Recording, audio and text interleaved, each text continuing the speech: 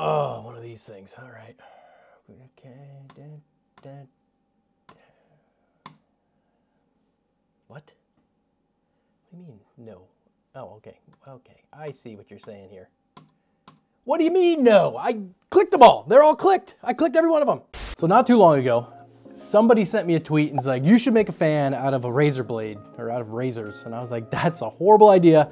But then I couldn't stop thinking about it. And I was like, okay, I'm gonna do it.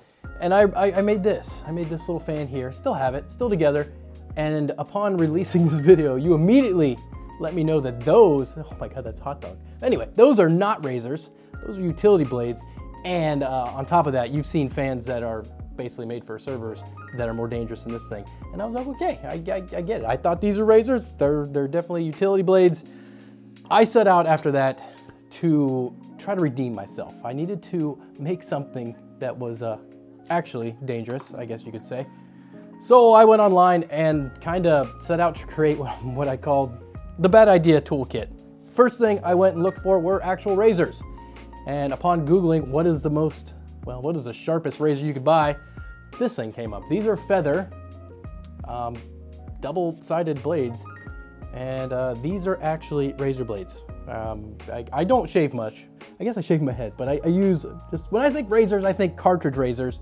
Actually, since having these, I thought maybe getting a safety razor, but it terrifies me, the thought of like basically scalping myself with it. So I haven't done that. If you use a safety razor, let me know if it's worth time. But these are supposedly super sharp. And then we need a new fan to put them on. The 2000 RPM Noctua wasn't gonna cut it. So I went on Amazon and I found this thing. They said that this was a 120 millimeter PWM fan capable of 7,000 RPM. And I was like, geez, that's pretty fast. I will say though, after I got it, knowing that it said 7,000, I busted out the little RPM reader and I only seen like 5,000-ish out of it. So we're already off to a good start. This was a false advertisement. I didn't get 7,000. I even hooked it up to like a standalone power supply and gave it the maximum required or rated voltage and amperage, and it still didn't put out 7,000. So we're just gonna use it as is, which will be like around 5,000, which is still more than the Noctua's 2,000, math.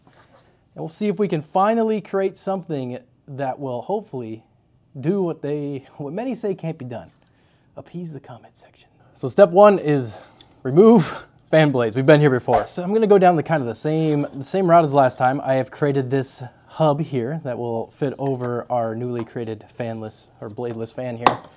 And rather than epoxying everything this time around, I'm gonna try to use some screws. I really wanna keep these things in place. They're very, very thin. They're very, very sharp. If you ever thrown a playing card, you know that something thin can fly pretty good through the air. And if it's this sharp, I don't wanna be hit by it. So we're gonna, I don't know, is it easier to put this on first and then attach it later? Probably not. Let's see if we can get the blades attached to this thing. Now you can probably see how this is gonna go together. I'm gonna try to support this blade on both the front and back because it's so thin. I don't want it to just bend immediately. So the blade's gonna sit up here, and then I made a little cover. It's gonna sit over the top of it with a screw down the middle. That should leave us just a little bit of the blade poking out. Hopefully keep it stable. So the Danger Fan 2.0 is complete.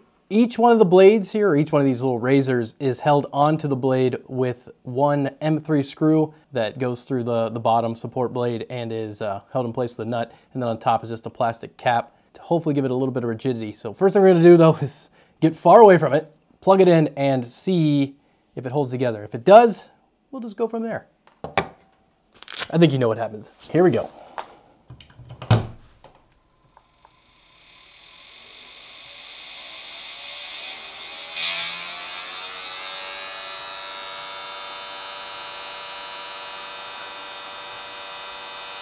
Pretty loud from across the room. I think one of the blades is touching something, but it looks like it's together.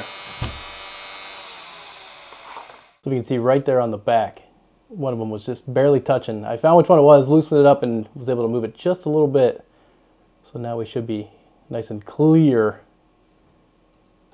Yeah, no issues on that. Good news, it's stayed together, which is ideal for something like this. And after that, I did put it on the smoke machine setup, and it does function like a halfway decent fan. Still probably something you shouldn't make because why would you? But now that it's probably more in line to what the original tweet intended when they said make a razor fan, we're gonna once again test its danger level by running a hot dog in it. I've dug out my patent pending hot dog thruster 9000, where we're gonna convey this hot dog down the track into the fan and see if it does less or more damage than last time, and see, try to get an idea what would happen if you were to put your finger in something like this, which regardless is a bad idea. So yeah, let's do it.